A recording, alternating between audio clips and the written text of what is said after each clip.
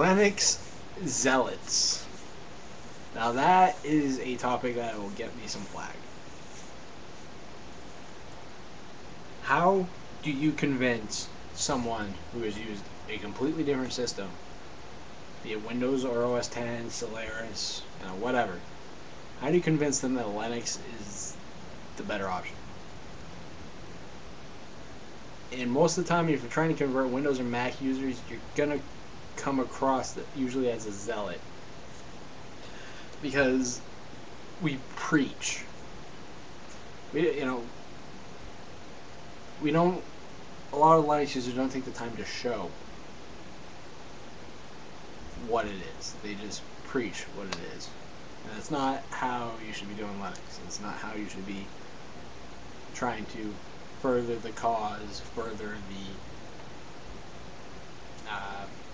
purpose of people understanding what free software is, open source software is. And unfortunately, a lot of Linux users do tend to come across as zealots. They come across as very pushy. They come across as elitist Linux hacker jackasses, usually. Not always, but usually depends on the distribution you're using.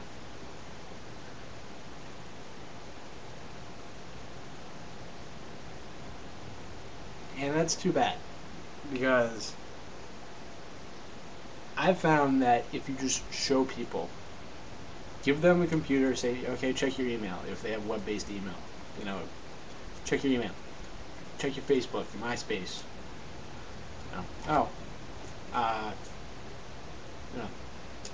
write a document, do a spreadsheet, do a presentation, record a video. It's all relative. You have to temper the preaching, Linux fans, Linux users, Linux zealots. You have to temper the preaching with showing them functionality. Because I had a friend recently who had a old HP, I want to say it was a DV5000, very old computer, 2.8, ETI 9000, was running on a gig of RAM and a 4200 RPM 40 gig hard drive, old. And Windows crapped out on it. He could not get anything to work on Windows anymore. So he wanted Windows again, so I tried reinstalling Windows. Windows would not take. Would not reinstall. Put in, what did I put in for him? Linux Mint.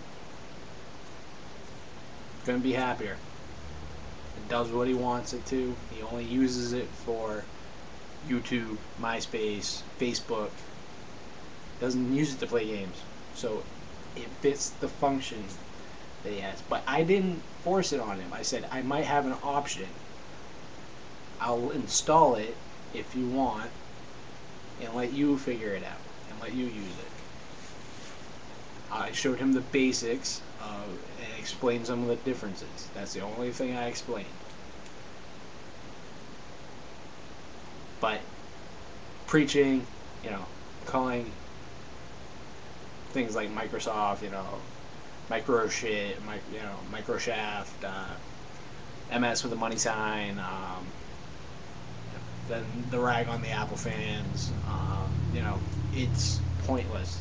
It just shows you that you're immature. We're trying to have an adult discussion, so act like adults. Give them a reason.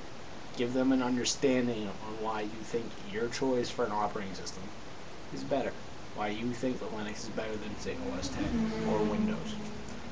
Not, oh, Microshaft sucks ass because Windows is insecure and blah, blah, blah. Windows is what people know, for the most part. That's what they use. So, next time, simply have them do what they normally would on the web or some documents. Temper your preaching to the people's needs and examine what the people's needs are before you start running your mouth about how badly Windows or OS 10 for some doesn't work for you. Because remember, this isn't a one-size-fits-all world. Now, you can say you'll find the right Linux distribution for you, but not always. Because some people like to play games, and if you play games, well, you're stuck with Windows. Multimedia, for the most part, prefer Mac. So, yeah. Look at people's needs. Look at what they're using their computers for. Don't force feed it. Don't force your opinion down somebody else's throat, because they usually tend to just shut you out.